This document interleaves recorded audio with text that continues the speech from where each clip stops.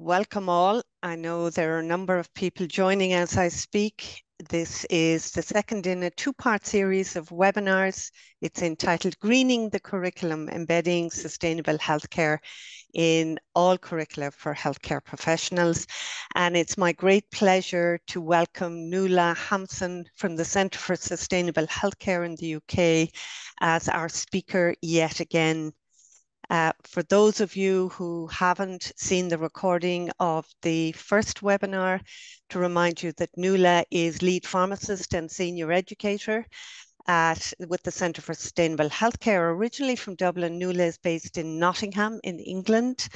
Much of Nuala's clinical career was spent in primary care and general practice in England, where she held various roles, including prescribing advisor and practice-employed clinical pharmacist.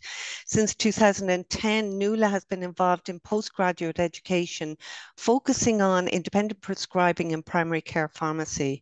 And since becoming sustainability lead for the Centre for Pharmacy Postgraduate Education in 2019, Nuala has focused her career on raising awareness of the health impacts of climate change and educating healthcare professionals on the transformation to sustainable healthcare.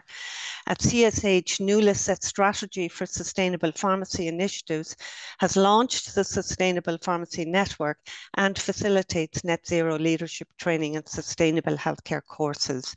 Nuala is a member of Pharmacy Declares, a group of climate conscious pharmacy professionals in the UK, and joint lead of the Greener Primary Care Pharmacy Association, and she co-chairs the National Sustainability and Pharmacy Education Group. And I want to sincerely thank Nuala for taking time yet again to join us today, and for taking time and effort over calls and so forth to, insofar as is feasible, contextualise and customise her comments today to the Irish setting as well as broader speaking. Nuala is going to speak for 35 minutes to allow us a little extra time for Q&A at the end. And instead of circulating slides, we're recording the session, and we'll record that link to the recording by email. As you'll see from Nuala's style, that really you have to hear what she's saying for the slides to make sense anyway. Please do use the chat throughout the session. Lena is very kindly recording this session for us, but we have agreed that once we have finished Nuala's presentation and given ideas for networking in the future, which is one of the key aims of this session, we will turn off the recording to facilitate people to a free discussion around what they're currently doing and potentially set up networks for themselves. So with that, over to Nuala for greening the curriculum. Thank you very much, Nuala. Great. Thank you very much for that introduction, Cicely. Hopefully you can see my slides now. Hi, everybody. My name is Nuala Hampson. I'm very pleased to be here today representing the Centre for Sustainable Healthcare. So just a quick introduction. CSH is a charity founded in 2008. We aim to inspire and empower people with the knowledge, skills and tools to play their part in the transformation to sustainable healthcare. In Ireland, we've worked extensively with Brett Dwayne in dentistry here at Trinity.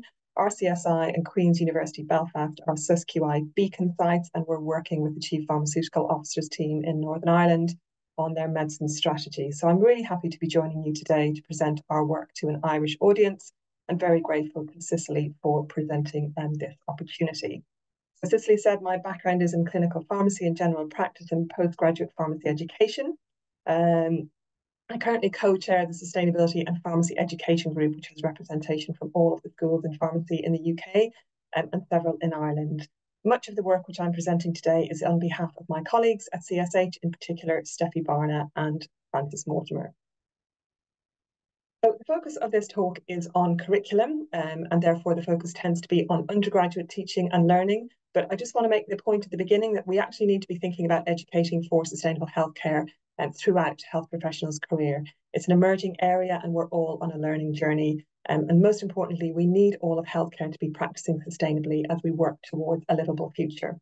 The aims of today's session are to provide a bit of an overview of education for sustainable healthcare, including sort of what's out there already, including the AME document and learning outcomes, looking at some examples in practice, and then, as Cicely said, really looking at developing collaboration, sharing and networking in Ireland going forward. So first of all, a quick reminder, why is all of this climate change and sustainable healthcare important and urgent? Why is it part of our jobs as healthcare professionals and as educators? So climate change is happening now, it's impacting health now, and this is being increasingly recognised and acknowledged. So you'll see here last week, a group of Swiss women successfully argued that Switzerland's inaction on climate change is impacting their human rights. The European Court of Human Rights ruled that Switzerland had violated the women's right to family life, and this case hinged on the fact that older women are more likely to die in heat waves. So that's a really significant outcome. We also know that the health impacts of climate change and burning fossil fuels are happening now, and we have evidence for these both globally, and you can look at the Lancet report for that, and here in Ireland, specifically in relation to air pollution. So we know that climate change is impacting health negatively, and we also know that healthcare activity is contributing to that climate change, which is causing harm. So this first image is an image of the waste created from one woman's breast reconstruction surgery.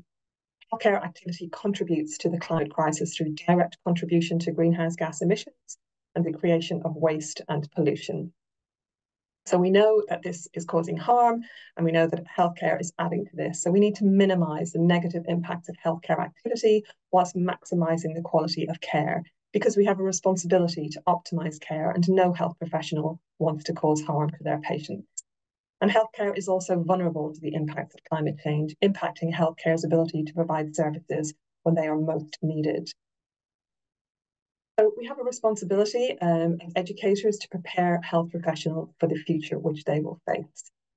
There are now requirements to include sustainability both within practice and education. So just a few examples here, but increasingly across the professions and specialties, there is a drive to embed sustainability within good practice, professional frameworks and educational curricula.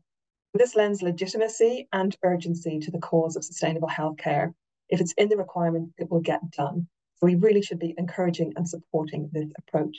So we have this responsibility to prepare health professionals for the future which they face. And this is increasingly supported and mandated by our institutions, professional and regulatory bodies. So I really believe that as health professionals and as educators, we really should be lobbying these organisations to put these requirements and guidelines in place and to enable that systematic move to sustainable healthcare, which we really need, because time really is of the essence now. As educators, it's also really worth remembering the potential impact of education on the health professions and the difference that that light bulb moment can have, and the impact that changes by one individual can create in a ripple effect. And this is described in this article, Learning to Treat the Climate Emergency Together, Social Tipping Interventions by the Health Community. And all of these references we'll send round as a separate document after today's event. So health professionals are trusted, and the health sector purchasing power is huge. It allocates over 10% of gross world product. So as trusted voices within the communities around the world, health professionals and health organisations have a really enormous potential to influence the social and policy landscapes in support of decarbonisation.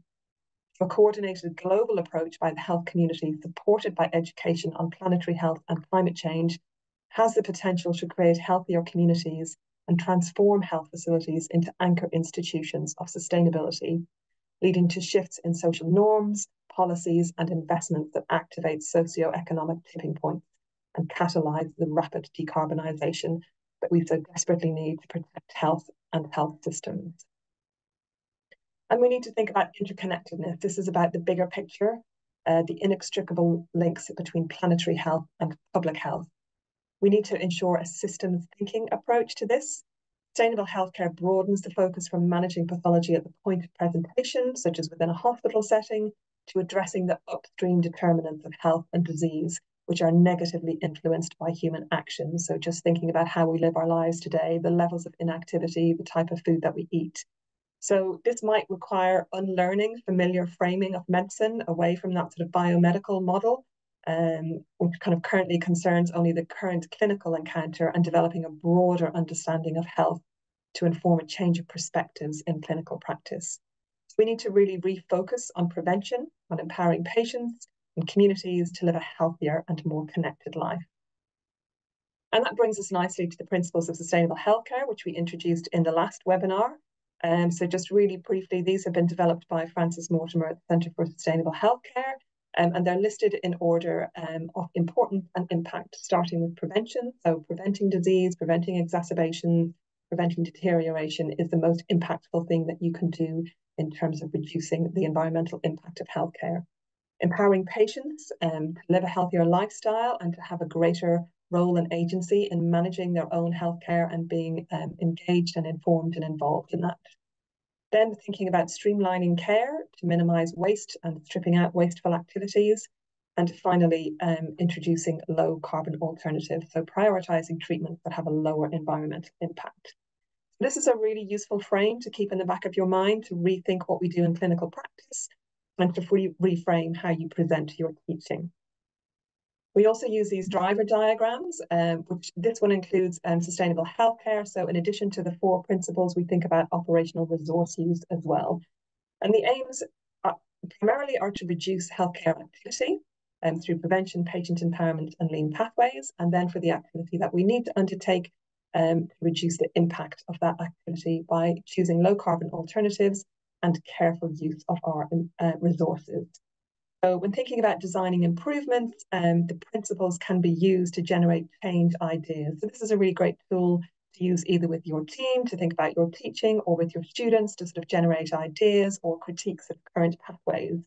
And all of these tools and templates are freely available on the SUSQI website, which I will refer to later. So we use the principles of sustainable healthcare to review our current practice and identify change ideas. And then we use SUSQI, Sustainable Quality Improvement, to study the system, design improvement and measure impact. So SUSQI uses a sustainable value equation to measure each element of sustainable value. So it looks at outcomes not just of patients, but of whole populations, and then looks at impacts on environmental, social and financial impacts. So it's not aiming to kind of arrive at a single figure, but rather to better understand the true impact of services and improvements. So it's looking at quality improvement through the lens of sustainability, and it slots easily into existing frameworks. And this again just really enables us to integrate sustainability into mainstream education or clinical practice. But we saw examples of completed SUSQI projects in previous lectures, and there's a bank of SUSQI projects on our network, again, which I'll refer to later. Many years ago, the Royal College of Physicians identified sustainability as one of the 7 domains of quality, and that sustainability should run through and moderate other domains. So it's really important that we take sustainability into account in our day-to-day decision-making, in our clinical decision-making, and see it as a theme that runs through everything rather than sort of an add-on or something that we think about separately. So the aim is that by understanding the principles and the SUSQI approach, we can start to see things through this sustainability lens. And indeed, this is the feedback that we've had from medical and nursing students when we've evaluated teaching SUSQI. Students report that learning about the principles and the SUSQI framework enables them to see their practice differently, and that kind of once they've learned it, they can't really unsee it. So they start questioning and challenging current practice and identifying ways of providing healthcare in a more sustainable way. They move beyond that sort of typical first focus on recycling to a more effective approach, which considers prevention first. So what are the perspectives of students, academics and health professionals? So just to get started, I thought it'd be nice to just see what's happening in the room in terms of your own personal opinions. So going to just launch a poll. For those who can't see it, the questions are: how important to you is it to include sustainable healthcare within undergraduate education and within postgraduate education?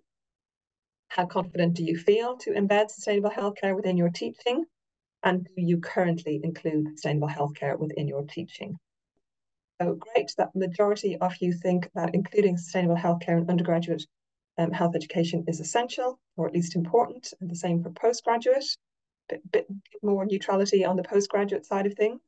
In terms of feeling confident, 38% of you feeling confident about embedding sustainable healthcare within your own teaching, 62% not confident.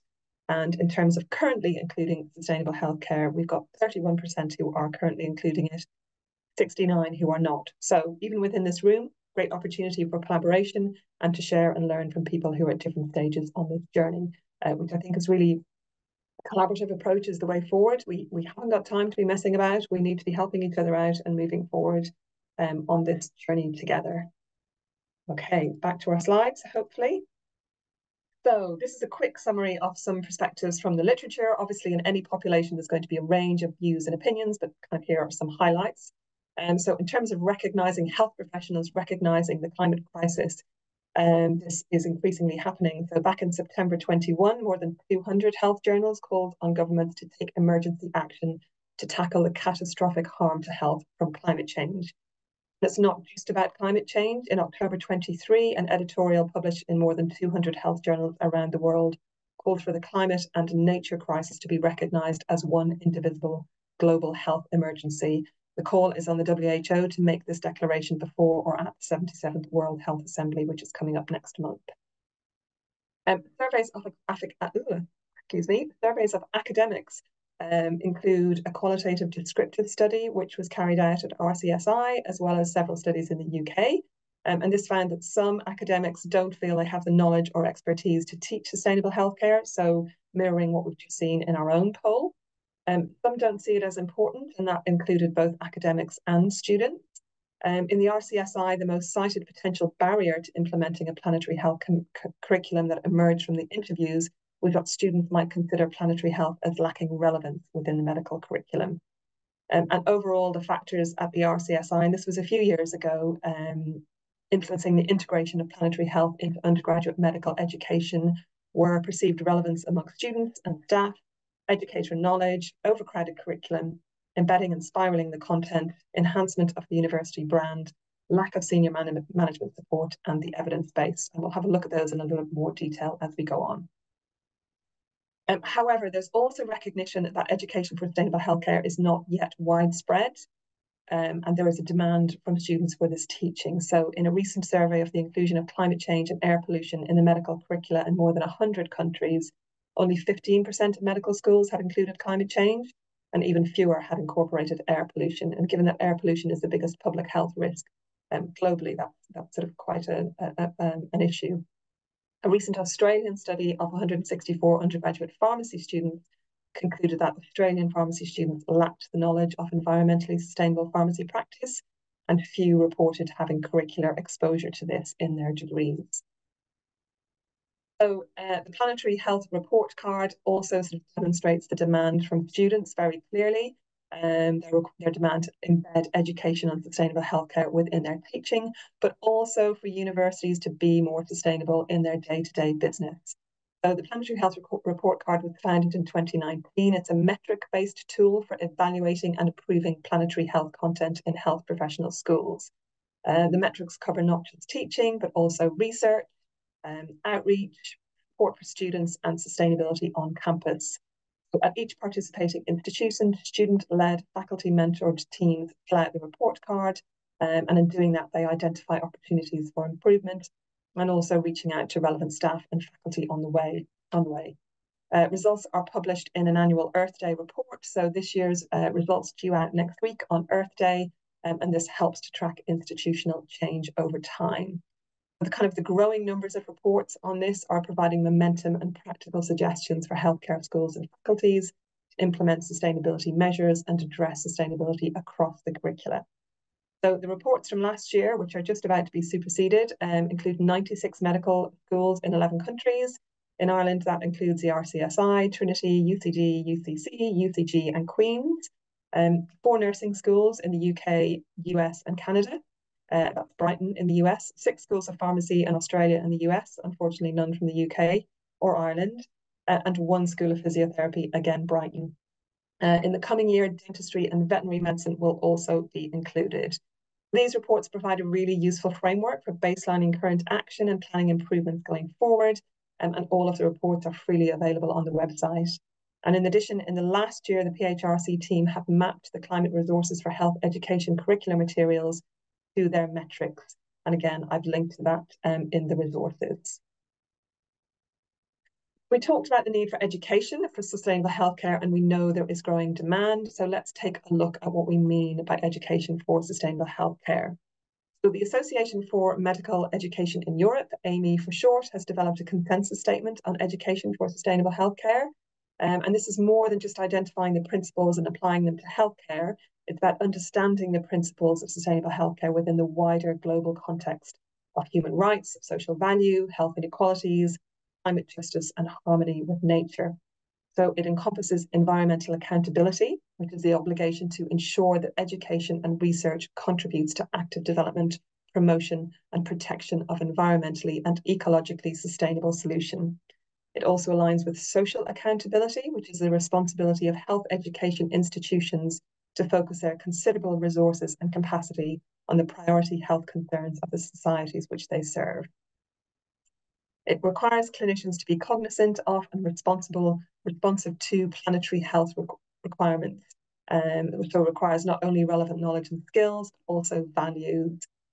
So education for sustainable healthcare engenders values such as prioritization of health equity, human rights, and respect for life and ecosystems. So the infographic from the AME consensus statement depicts the vision for education for sustainable healthcare in which knowledge and values guide practice, informed by Indigenous perspectives and part of the wider planetary health paradigm. The statements are guided by Indigenous traditional wisdom and connection to nature, informed by evidence on the safe operating space for humanity and Rayworth's model of donut economics, and is shaped to align with the internationally agreed Sustainable Development Goals. So in particular, education for sustainable healthcare aligns with Sustainable Development Goals number 4, quality education to ensure inclusive and equitable quality education and promote lifelong learning opportunities for all. With Goal 12, which is to ensure sustainable consumption and production, and Goal 13, to take urgent action to combat climate change and its impacts. The values-based education helps to prepare health professionals to work towards a sustainable development goal. And equity and human rights need to be central to this framework. We talked in the last lecture about climate injustice and the fact that the impacts of climate change will disproportionately affect those who are already discriminated against or at the lower end of the socioeconomic scale. So really important that we are aware of that. The Sustainable Development Goals Academy has a whole range of free resources available in terms of educating towards the Sustainable Development Goal. So another one for the resource list. These are really broad concepts that require embedding across all aspects of healthcare education. To support this process, the AME consensus has identified 3 learning outcomes and objectives for environmentally sustainable healthcare. And they've linked these to learning domains and given examples of specific learning objectives. And these are based upon the 3 original priority learning outcomes developed by CSH back in 2014. The AME document also provides suggested learning activities and forms of both formative and summative assessment. So it's a really useful document to refer to as a starting point in curriculum design. So outcome number 1 is to describe how the environment and human health interact at different levels. So this is a knowledge-based learning outcome, and it focuses on that basic foundational knowledge, understanding the interdependency of planetary and human health, how climate change impacts on health, and how healthcare is vulnerable to the impacts of climate change. So really important to ensure that everybody has this foundational knowledge and that this is instilled early on in the curriculum to enable students to understand the relevance of climate and ecological crisis to health. And if you refer back to our previous webinar, we covered a lot of this in that. Here are just some examples of the resources. There are loads of resources out there. So again, a really good opportunity if you have identified some good resources to share that with your colleagues. Those of you based in Northern Ireland will be able to access the e-learning for health foundational 30-minute free online modules on environmentally sustainable healthcare, which have been produced by CSH and the NHS. Unfortunately not available in the Republic of Ireland at the moment. These are sort of a load of globally available resources. The Royal Society of Medicine a couple of years back created a series of YouTube videos around the science of climate change and the relevance to health. So that's they're quite long, but really detailed and informative. The Teach SysQI resources, and I'll come to this website in a moment, again has a list of foundational resources, and the Lancet Countdown we mentioned last time, tracking climate change and impacts on health going forward. CSH runs a range of foundation courses, and these offer an overview of the complex relationship between human health and the climate and ecological crises. We outline the ways in which the health system is both vulnerable to and contributing to climate change and ecological degradation. And then we explore what a sustainable healthcare system might look like, and we consider this within the wider benefits and how we can achieve this. So these courses consist of access to online materials, which you get access to for 6 months, a half-day workshop online, which focuses on developing your piece of work going forward, and then access to follow-up online drop-in sessions. We have an intro session, which is sort of suitable to all, and then we also have sort of specific clinical areas, so people can choose which is relevant to them. And going forward, we're planning on developing one that are focusing on educators. The learning outcome 2 is to demonstrate the knowledge and capabilities needed to improve the environmental sustainability of health systems using systems thinking. So this is about knowledge and application of that knowledge. And systems thinking is an approach which acknowledges the interdependence of all the agents in the system and is particularly useful in addressing complex or wicked problems, such as the health impacts of climate change. It's useful for identifying where small changes in one part of a system might have large or unintended consequences on another part. And the SysQI approach provides an ideal framework for this, for evaluating the environmental, social, and financial impacts of a patient pathway and identifying ways to optimize the sustainable value within that pathway. We looked at the sustainable value equation earlier.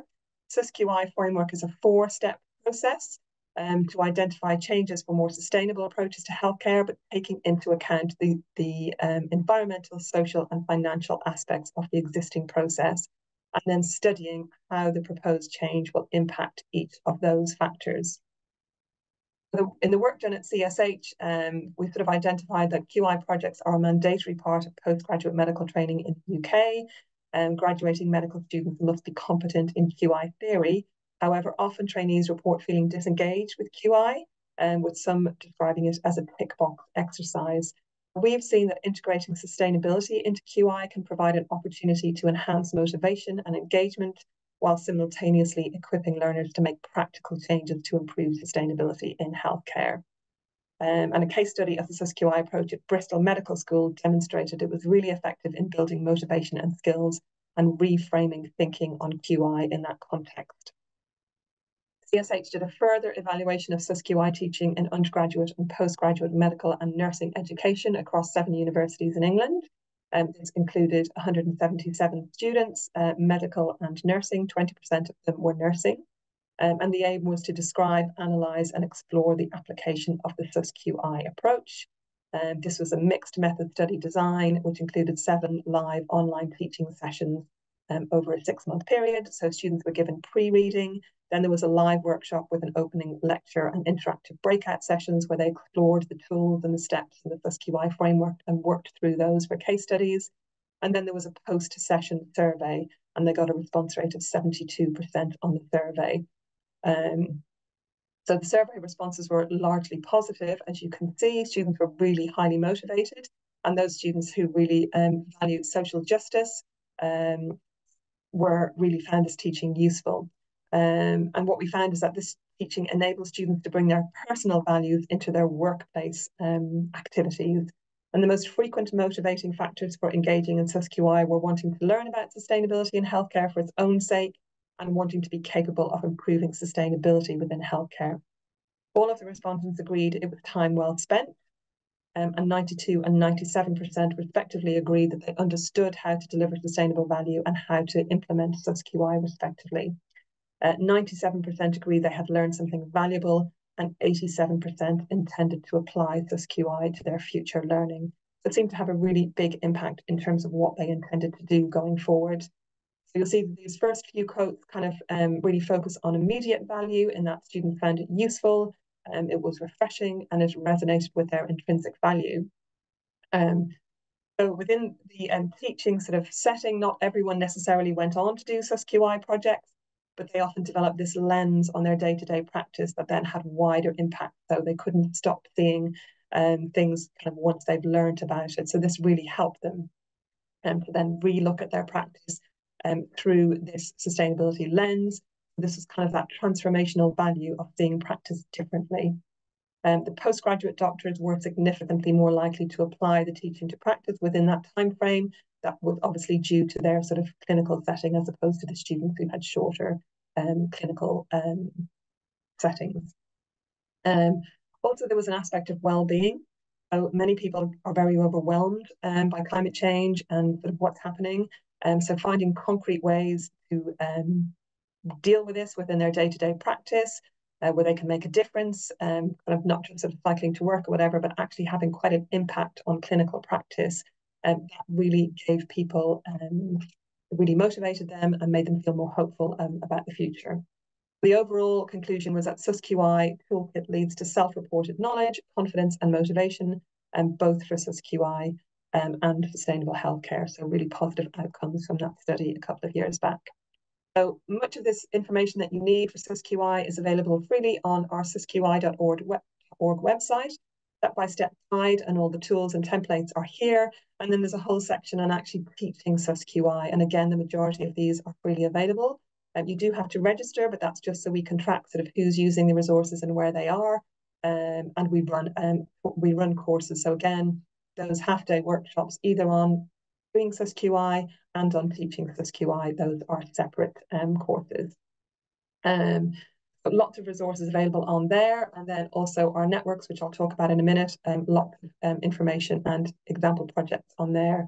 We also have a YouTube channel at Centre for Sustainable Healthcare, and if you go to our YouTube channel and look at the SUSQI playlist, one of the entries is embedding sustainability into healthcare education, lessons learned from practice. And that's a bit of a deep dive into that study, which I've just mentioned. So that's well worth a watch if you're interested in it. And if you want to take SUSQI a step further and embed it within your organisation, you might be interested in the SUSQI Academy. So this is developed to support health education and health provider institutes to embed sustainable healthcare into their existing QI teaching and practice. So we're currently working with institutes in England, Scotland, Wales, Australia and Canada. RCSI and Queen's in Belfast have been beacon sites with SUSQI in the past. So this is just a more sort of tailored approach with sort of quarterly forums and more mentoring. So you can either scan that QR code or go to the website just to get more information about that. And this is just a few of the testimonials from some of the organisations we've worked with recently in terms of the expertise that they felt the Academy brought them, and giving people opportunity to learn, share and network and sort of to move their sustainability journey forward for their organisation. So going back to our learning outcomes, the third learning outcome, discuss how the duty of health professionals to protect and promote health is impacted by the interdependence of health and ecosystems and implications for health professionals' personal and professional lives. This obviously encompasses knowledge, values, mindset and agency. It's a holistic view requiring understandings of those wider concepts of nature, health inequalities, behaviour change, etc. And is at a much more advanced level, so not something you would expect students to achieve early on in their courses. So thinking about just starting to design sustainable healthcare into the curricula, the AME consensus statement includes a number of suggestions for embedding sustainability. Recommendations have also been published by the Planetary Health Report Card and a number of other articles within the literature. But we'll just take a look at these along with some of the identified challenges and enablers. Excuse me. So one of the challenges frequently cited in the literature is that of an already overcrowded curriculum, and where do we fit sustainable healthcare in? So really important for faculty to recognise that addressing environmental and ecological issues is a matter of urgency and needs to be a core priority. So I think it's clear that this is not something that you can include as a one-off tick box. It needs to be embedded as a theme across the curriculum. And this is a recommendation within much of the literature. However, we also know that lots of educators are not confident with their level of knowledge. So this baseline level of knowledge needs to be established. Sustainability literacy is really essential if faculty are to educate for sustainable healthcare. The key concepts include causes of the ecological crisis, the health impact and the ethical dimensions. So discrete teaching might be necessary to establish understanding of fundamental concepts, ideally beginning from early in the course. Early introduction and integration of content in the curriculum emphasises its importance and its relationship with professional identity. Addressing that challenge of students and staff not seeing sustainable healthcare as relevant. and then we can then build on those concepts in subsequent years. But embedding sustainability into the existing curriculum will also hopefully ease that challenge of the overcrowded curriculum. It can be incorporated quickly by embedding into existing teaching sessions across all subjects and specialties. And you can go back to those principles of sustainable healthcare to help with that. And then so highlighting the environmental connections can enhance learning, as students will often have some baseline knowledge, and the clinical focus is really important to establish the relevance to health outcomes. So a first step might be to identify core education for sustainable healthcare learning outcomes and map these to local curriculum, competencies, or other frameworks. And that's exactly what we've been doing in the UK in pharmacy. And again, a blended approach is recommended, perhaps initially using didactic teaching to embed the principles and foundational knowledge, and then building upon this in a spiral curriculum, using a range of approaches, including case studies, small group and peer learning, problem solving, and ethical values. Important also to embed in assessment. This might include multiple choice questions for factual knowledge and part of OSCEs, to ensure integration into clinical practice, clinical questions, and case studies. So a whole range of ways forward.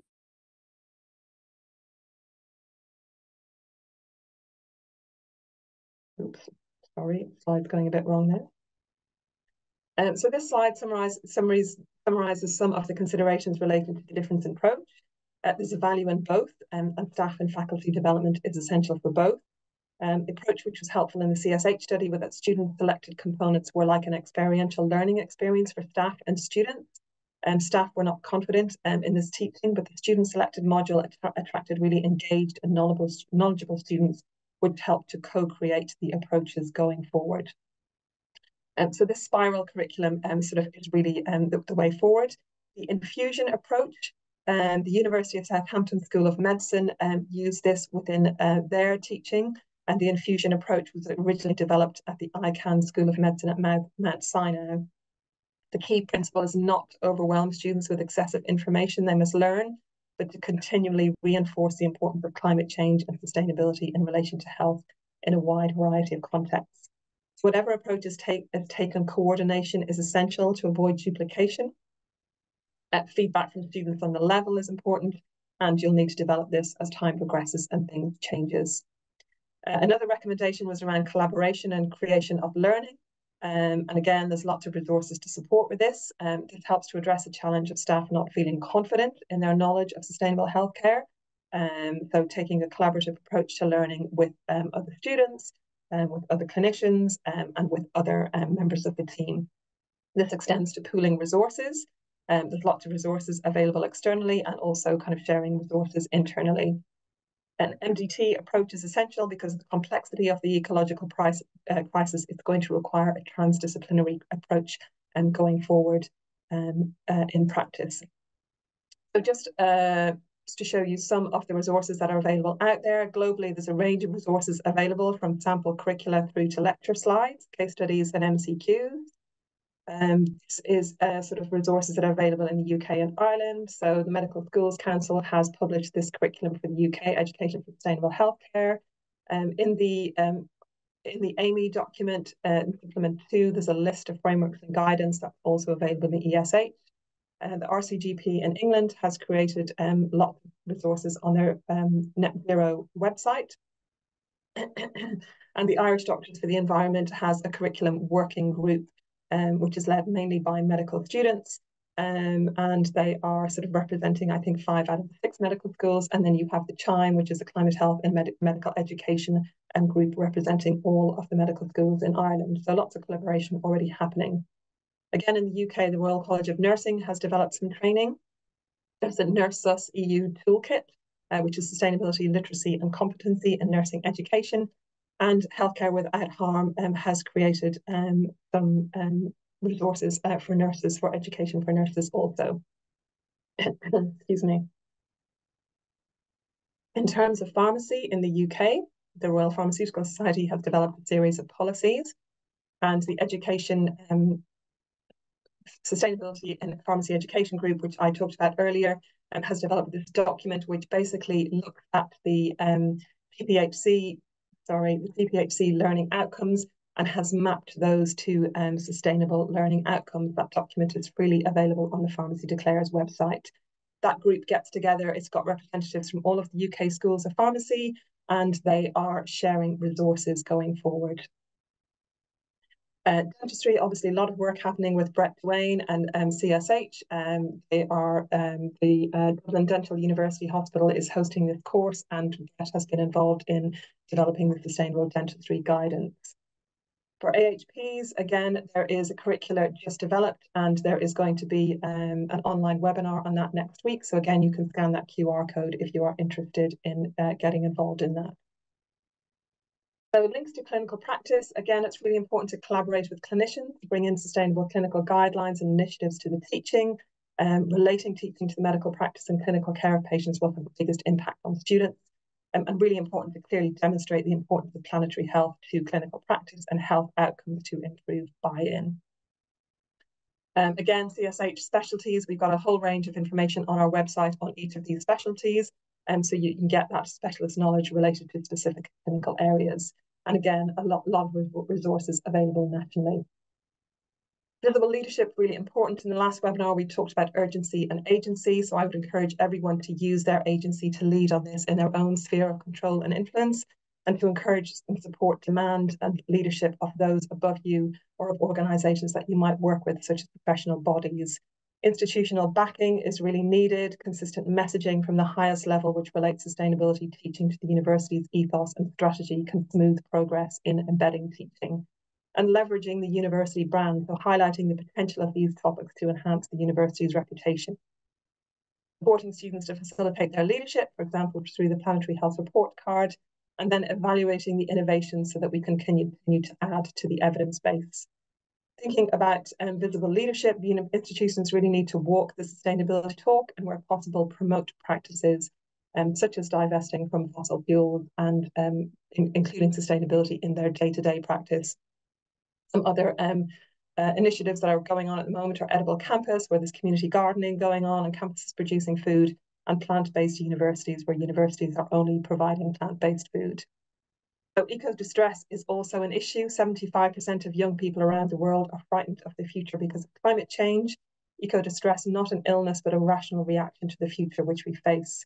And what they found is that addressing sustainability issues in teaching can cause strong or overwhelming reactions. So you need to be ready to support that.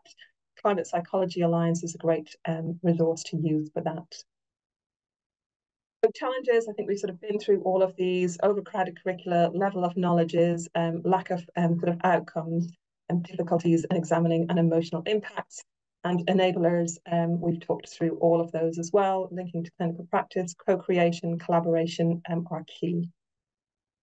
So just to finish up with collaboration, really we want to look forward to sort of collaborating locally and across the country. Just a few things that are coming up. Share Conference, this is freely available online conference, co-hosted by the University of Brighton and Centre for Sustainable Healthcare. So you can use that QR code to sign up to that. We have a network for education for sustainable healthcare. It's got really quite significant membership, lots of discussion and sharing of events and resources goes on there. This is the code for signing up to our network, so you can just click on that to sign up to our network. We also provide student volunteering opportunities at CSH.